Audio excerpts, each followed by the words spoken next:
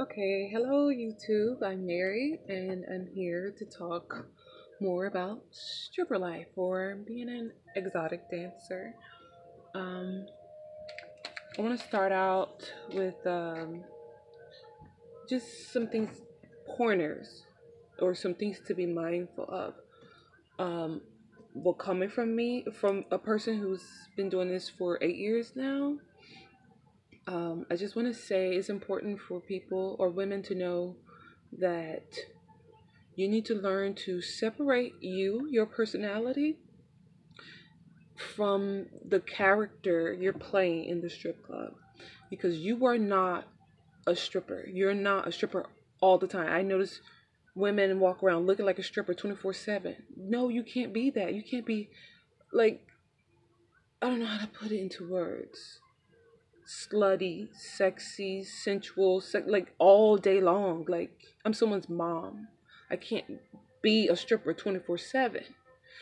And it's funny because there's another way to discover if someone's being pimped out. Because a lot of girls who have pimps and who are in maybe like sex trafficking or something, they're 24/7 like in that stripper mood. They got the long lashes, they got the hair did up, nails constantly, the sexy slutty clothes all day long. You have to learn how to leave that at the club. Be a mom, be a wife, be a girlfriend. Separate those things. Okay, I think that's important. All right. Just wanted to say that. I'm just gonna start like this video is gonna be about me talking about how I started out. I guess you could say this is some type of story time, but let's talk about what made me go into becoming a stripper. Because someone asked me this recently, like, what made you become a stripper? Well, I got some notes here because I got a lot in my mind. When you're someone's mom, when you're a mom, or just let's try to make it orderly. So, let's say my life as a stripper. Okay, I started out when I was 24, and before that, what I was a CNA. Um, Working at a nursing home. I was hurting my back, but I got fired. I got fired for something stupid. Like an old lady said I didn't clean her diaper fast enough or something. But like and I have too much compassion. That industry is not for me. So I needed something fast, quick, and easy. I've always wanted to be a dancer because I like the idea of having money in your hand every day. So I decided to contact one of my friends who used to be a supervisor of mine when I worked at Ruby Tuesdays, and I said, "Hey, Charles, can you come with me? I'm thinking about doing this. What do you think?" And not only that, I did my research prior. So I thought about it long and hard. I did my research. I read up on it. Plus, I had someone that I knew personally, family member, who did it prior to. So I had background information of pros and cons of what not to do already. All right, along with what I've read and put in my mind. So it's important to do your research. You not only just doing your research on clubs and like money in the industry, how much you're making. You want to do your research on human trafficking, pimps, hoes, and signs and signals of how to determine what is what. Okay, body language. I'm pretty good at reading body language. I did research on body language. All these things prior to. I probably had a million jobs before being an entertainer anyway. But at 24, my brain is developed. I'm not 17, 19, 21 starting out. So I'm able to rationalize better than someone who was in like 18 and 22.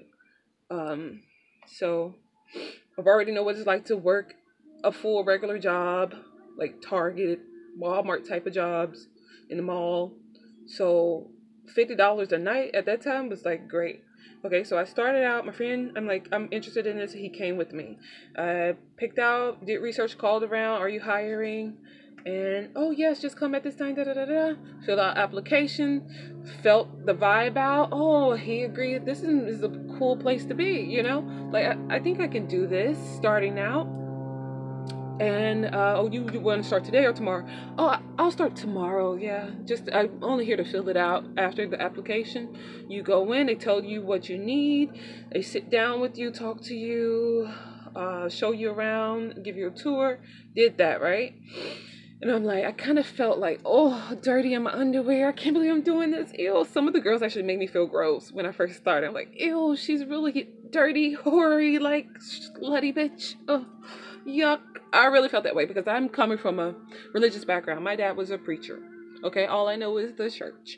So coming from the church background and going to that, being very prudish, at that time, 24, I probably only slept with maybe total of four, maybe three guys in my life. So I'm like, I don't really know a whole lot about sex and stuff still, okay? Because I lost my virginity at 21, so I didn't know anything really. This is still like, I'm 24 at that time, I'm just learning. But I still had a lot of common sense, and I was still professional. So my first day, I got there, and the girls were trying to take me under their wings because the manager's like, hey, she's new, take her under his wings, show her around, do this, do that. He's doing that. I got lucky, unlike most girls in this industry. Thank God, being from North Carolina, I a lot of things like churches are usually like community family type of churches. The club was like that. The club was like a family type of club.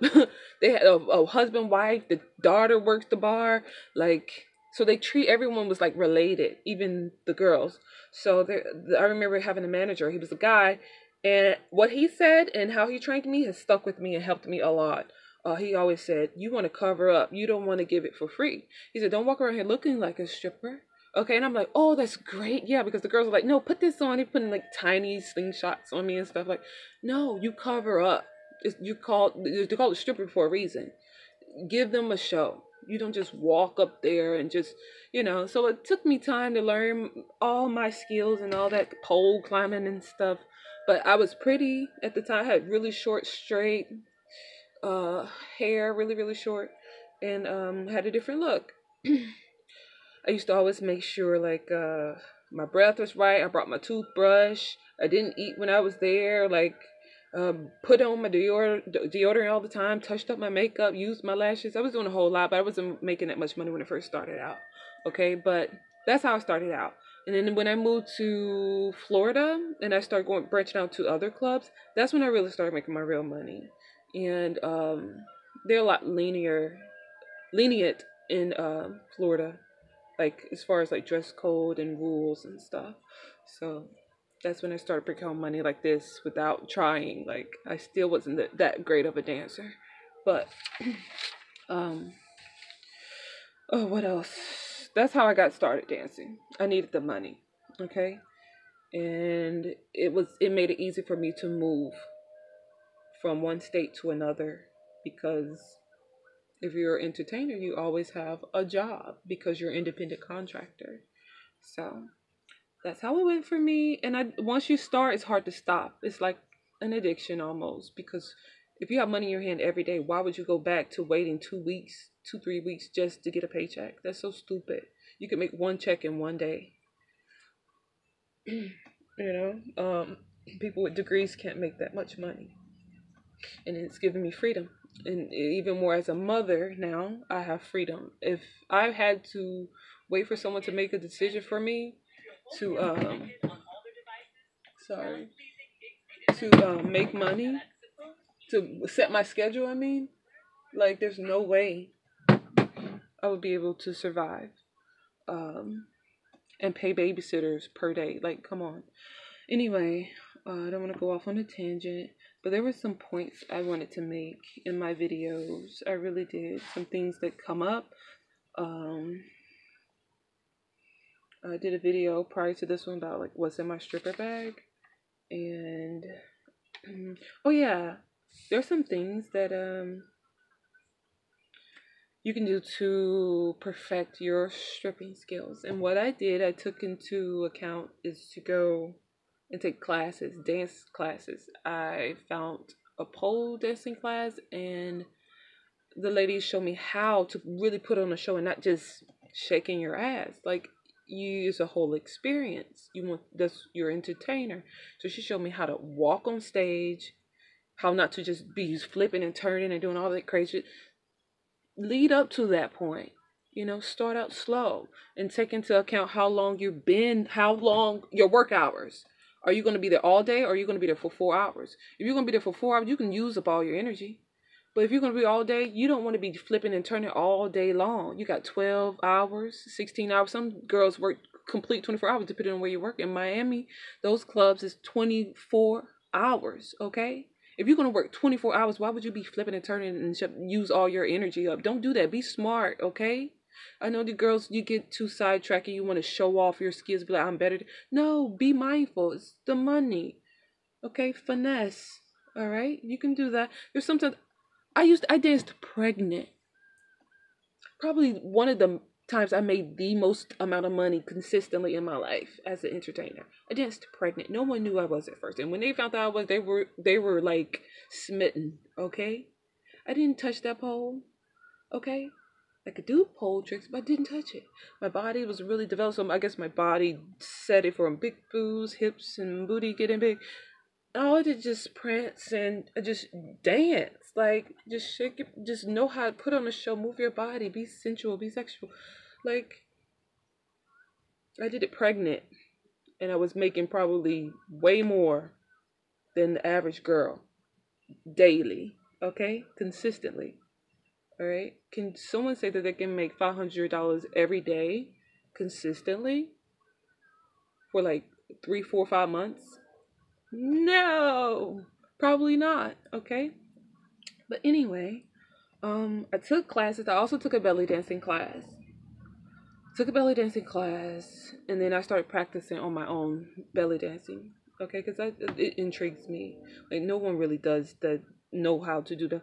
It looks really good. I'm gonna do a video and show you some of my dance moves and stuff. Some of my signature moves. Everyone's got those. I don't want to just do cliche stripper dances and pole work and stuff. Like I tried to get a little creative with it, but just to stand out. You'll find if you're really good, you'll find that there's some girls they cop your dance moves. That's how you know you're pretty good, or you're doing something right. Okay, if the girls are copying your moves. Um, Something else that I started offering are massages. The guys are, oh no, I don't want to dance. No, I'm like, I went to massage school. These hands, like, let me. You seem tense. Oh, that feels good. These guys are like $40 just to massage his hands and arm. Boom, boom. Like it's easy. Like there was one time I made $300 in a day shift with just doing like just kind of massaging guys' arms and shoulders. And I know the girls didn't see me going to the back room. I think I did one dance that day, and the manager was like, "Did you make any money?" Yep, I made $300. He was like, after that, he's like, "Did you make?" He would always ask me, "Did you make any money today?" Because I know you're not going to sit with the guy for free. I'm that girl. He knows. I'm not going to sit with the guy for free. Another point you girls need to know: don't ever sit with the guy for more than 15 minutes. Your time is money. Don't just sit there smoking and drinking. Like, your time is money. You can do that after you made your goal. Don't just sit there. That's another thing that I've learned when I first started dancing. The manager said, 15 minutes tops. Keep it moving. Keep it moving. Um, what else am I gonna talk about? Okay, so when you go to the club, you have to remember you're not you. My dance name is Jackson. I spell it Jaxxon. And I always spell it to them, and so it's a conversation starter, okay? Or JAXXON. All right. It's just a conversation. Jackson, that's a guy's name. Oh, Jackson, this sounds like a porn star name, like something like that. All right. Like just be fun with your names too that you pick. Come on with some better names though, for real. Like some of these names, they're not even sexy. Like there's a spirit attached to the names that you choose. Okay, had a lady in Miami tell me once. She was one of the house moms. She's like, how did? She was like, what's your name? You knew? I said, yeah. She's like, how do you? I was like, my name's Jackson. She's like, how do you spell it? I say Jaxxon. She says, any businesses that have X's in them are very successful. Who knew? There's energy behind the names that you choose. So choose your names wisely. Okay? But these are just things that I've all accumulated over the 8 years of me dancing.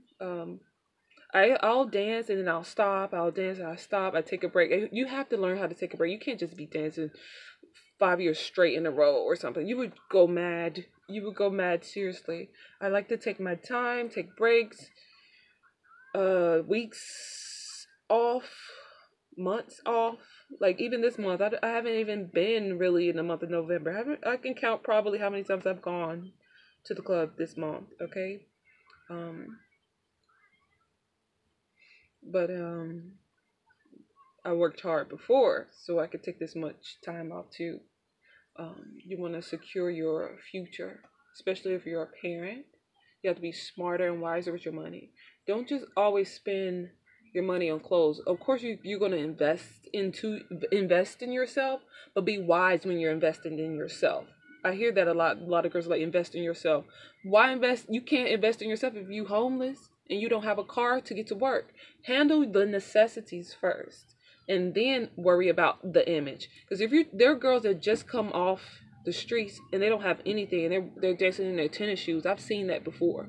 But by the end of the year, you better know they've got it together. Okay? So you have to think about, be smart. When you have a goal in mind, you know you want a car, don't buy them new shoes. Wear some raggedy shoes while you dance. I'm sorry, you just gotta suck it up sometimes. Let's be realistic. Yeah. Okay? I had this stripper friend. Oh Lord, this might be a whole nother story time because okay, it's bike week. We have bike week here in Florida. Maybe she'll see this. I don't care because I told her already. All right. They have bike week, so people get all excited. Oh, I'm gonna make all this money. It's not guaranteed because every year and every season is different. All right. Sometimes you get a big crowd. Sometimes you get a cheap crowd. It depends. Well, she says she spent like 200 some dollars on an outfit, and then she never even made that 200 back at all the whole week when she knew she needed to buy a car. And I told her how to do it, where to go. All you needed was $500 down, and you're good. You drive off with the car. No, I said, but priorities first. Why would you do that with something that's not guaranteed? That's $200 you could have already had ready to the side for your car. All you needed was 300. Wear what you got. Make it look good. Be smart. Be creative with the cheap stuff that you have before you're making the big money. When you make it big money, then you can start getting your nails done and all that stuff. Or do your nails yourself. Don't go to the nail salon. They got gel nails now at Walmart that you can polish your nails with. Okay, or get a friend, get another stripper. A lot of these clubs have house moms. Okay, so just be smarter. You buy $200 lashes and shit, like, but you're not making 200 back. That is stupid. Let's be smarter. Let's get Dave Ramsey on their ass. Be smarter. That's all I can say. Like, this should be making me mad because every girls always want to ride, and this happened. This is a whole nother story. Ooh, I don't know if I should say this. This might be controversial. A lot of the black girl strippers always need something. Not just from the guys, but from other girl strippers. If they see that you got your shit together, they want to come and bother you. Can you give me a ride? But they don't want to give you gas money. That has to stop. Okay, we got to do better. Seriously. Um, I'm all for giving girls advice on how to be financially stable and be smarter with their money and how to do better in the club and how to get your money. But if I have a goal, my shoe, like when my shoes broke, I had some shoes break on me. All right. Um, I wore some little square heels like this until I was able to reach my savings goal to buy something more beneficial in my life than some shoes. Okay. I don't get that. And I still have more money in my bank account now. I still do. I have everything I need. Everything I have is I own. I own my home, I own my car. Like, be smarter, okay? Be smarter. I've seen girls, sometimes the things that girls care about, guys do not care about. It may be different at a black club though, because I've noticed black men, they look at your nails, they look at your toenails, they look at if you got lashes on, they look if your hair is right. It's a cultural difference. White men don't care about all of that shit. All right? And it's hard for white men to determine whether a black girl is in the right, her hair is right or not, because they don't know what black hair really supposed to look like. Okay? So, like, think about just these are just things I'm throwing out there for you girls to think about. Just think about these things, okay? This is a little scattery, but these are things that are in my mind. I really wanted to share it with people. But, like, come on. We got to do better. We really do.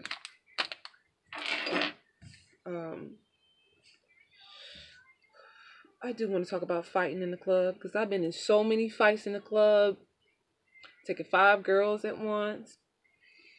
I mean, like, it happens. We need to talk about that. It happens. I look like I can't fight, but try me. Try me. You know, that type of thing. I've gotten in fights. I've gotten in one recently, actually. I didn't get fired. It happens, but you have to protect yourself, girls, okay? And it's just not necessary. But when I get in fights, it's usually with someone that's not my race. And it's usually about stuff like hair, black women hair, or someone trying to prove that they're blacker than me. So that type of thing. In the white club, I usually get in a fight with a white girl.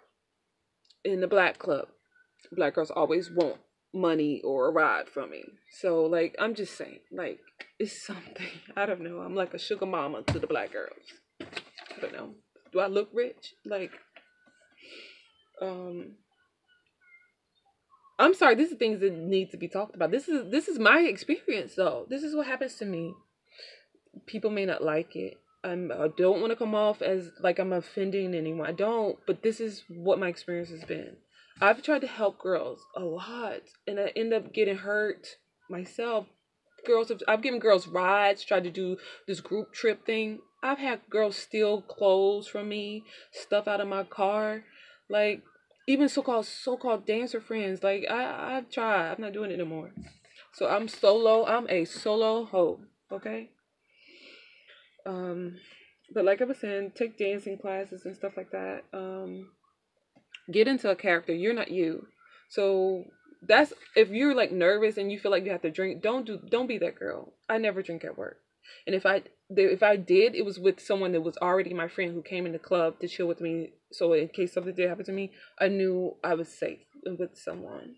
But just yeah, I think I'm running out of ideas or something.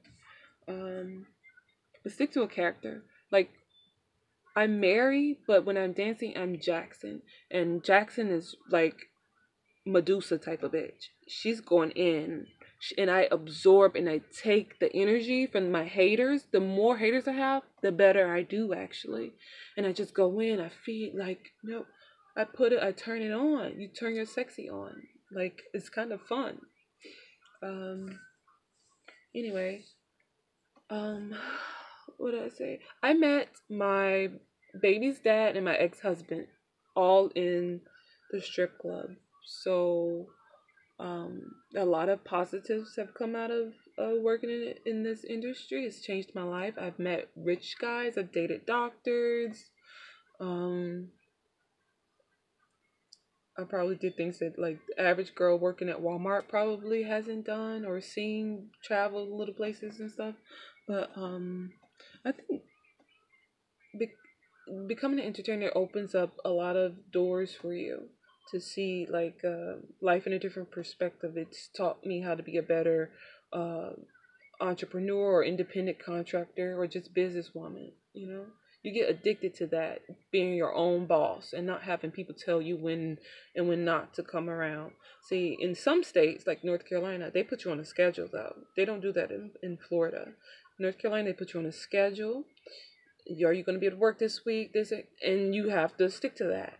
They would like you to. I mean, even though you make it, they still have you on a schedule. They're a lot more professional when it comes to the strip club industry. Um, Yeah, so what else could I talk about when it comes to this? The whole fight. I'm gonna make a whole nother video about fighting in the club and story time because I got a lot of those.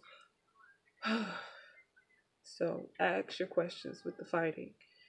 Um, yeah, it's hard not to get in a fight because if you're making money, they're gonna hate your ass. And sometimes it's not always about how pretty you are. People need to remember that it's about the full package, and men are looking for a full package. Right? Can you stimulate their mind? Can you visually? Are you visually appealing to them? Can you move your body? Um, do you have other interests and skills that like? Are you a great cook? Are you like a I don't know. They think about just you gotta play with the guy's mind in a way. Like they just stimulate all aspects of them. Do you have a certain smell that they like? There's a little secret that I experiment that I've figured out too. Don't judge me for this, okay? Please don't. But this is interesting. I'm very holistic, okay? And when I was transitioning after having a child and breastfeeding, I decided to go natural with like no deodorant. So I started making my own, like, okay, like baking soda and stuff. And I noticed when I wear zero to minimal perfume that I get more money and more guys, to be honest. I promise you. I don't know what it is. Is it pheromones or my natural scent comes out? I think almost 100% every time I make so much money. I promise you. If I don't have on a whole lot of perfume or none, I don't even wear deodorant anymore when I dance. Like, sorry, I don't. That's just me. And I still got money. I own everything I have. I'm serious. Like, talk about it. It's the truth. I don't know what it is. I just think it's just men's natural. They attract to a woman's natural body odor. You know, There's something about it. That's something to consider. I've been telling my girlfriends, I'm like, don't put on all that perfume. They don't really like all that, especially if they have a woman to go home to. I'm telling you. I've even had a guy tell me, he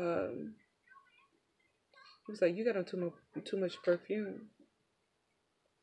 So I have to be mindful of that. But this here, this is my deodorant. Just stick somewhere. It absorbs really quick. But yeah, I don't do that deodorant stuff. And I experiment sometimes. Sometimes I wear perfume, sometimes I don't. And I always make more money when I don't. I don't know what it is. But yeah, there's something to think about, ladies. Especially if you're never danced before. I don't know. These are just things I'm throwing out. I hope you guys find this video interesting or informative. I'm just getting started out anyway with these videos. Musa. Let me see what else I can talk about. I can make other videos if you all ask questions, I guess, and I could elaborate. I want to do a video on how my family found out. That's a whole nother story time. Because I started dancing in my hometown, and that was a big mistake. Oh, whoa, seriously. It's something my family don't even talk to me about. I would like to talk to them about it. I have 3 sisters that I speak to openly about it. Well, and a brother. So 4 of them, it's not a shameful thing. But the rest of them are very prudish and religious and Jesus lovers. And Jesus don't like that. So it's awkward talking to them about it. But I'm open to talk to them about it. I don't care. I'll tell them some of my crazy stories. But I don't think they want to hear it. But anyway, yeah. And this is something, of course, you can't do forever, but apparently this is something that some bitches do forever. Let's just keep it real. I don't think anyone on YouTube is talking about it. They're old dancers. Bitches work with me 50, 60 years old. At least they look like it, okay? Seriously. Old. This is all they know. They don't know anything else. Okay? I tell one old lady that I said, look, you're not my mom. I'm a mom. I don't need you to try to be a mom to me. Okay? I'm not your child. This is a strip club. I'm grown, you're grown. Like, I'm serious. These old bitches are in there shaking their asses too. Saggy asses and saggy boobs. I'm serious. And that's why I listen to Dave Ramsey. And I've got a financial advisor. So these are things that you want to get a financial. This is a whole nother video I can make. You want to get a financial advisor, and it don't cost you anything really. Get you a financial advisor. Get you and I could give you a company to go to. Your financial advisor. You listen to Dave Ramsey on how to save your money, because my motivation is to not be the old bitch in that strip club. Okay. I don't want to be, I'm doing it now so my daughter doesn't have to do it. Let's look at it like that, okay? I'm dancing now so my daughter doesn't have to do it. All right? Because my parents didn't set me up for success. But guess what? Her parents are going to set her up for success. All right? I have other income, like child support. So I don't have to work so hard and slave, but still, I have a financial advisor. I've got life insurance. I've got Roth IRA, mutual funds investment, and I got my will, trust fund. All these things you have to take in consideration as a dancer, okay? You have to. You really do. Okay? I know it's hard to prove how much money we make. It is. But if that's an issue and you need to prove how much money you make, like if you need to buy an apartment or something, you want to start make sure you're depositing your money into the bank. But I know some people who don't want to put their money in the bank because every time they put it in the bank, it's withdrawal. They have these fees and money starts coming out and stuff. But yeah, here's my daughter. Another thing, if you're going to work in a strip club, you want to use weapons. This is something that I forgot in my last video to put in there. Mace, brass knuckles or something. Not to fight other girls with, but there's some crazy men that could come in there. And you want to you just never know. Some of the guys get crazy. And some of these clubs, they don't have the best protection, I noticed. Some of the men are just as scrawny as the women. Oh my God. Well, I guess I'm going to be cutting this video short. And I had some little hair too. Okay. I bring that one every time. No mad mama. No mad mama. I have my nice mommy. I have my cousin every time. Oh, okay. And my daddy too. Oh, and really? And my niece. Okay. And my two sisters. Yep. And my little sister. Tell them your whole life story. Okay. What? I had trained. Okay. That arena zombie. I was creepy. Whoa. My cousin hiding from I'm them. sorry. This video just... I'm hiding from them too. This video just turned into something else. Okay. Okay. I hide. Let them. Hey. Oh. I ate my daddy up. Okay. I think we're going to go. Dream. Say bye. Bye.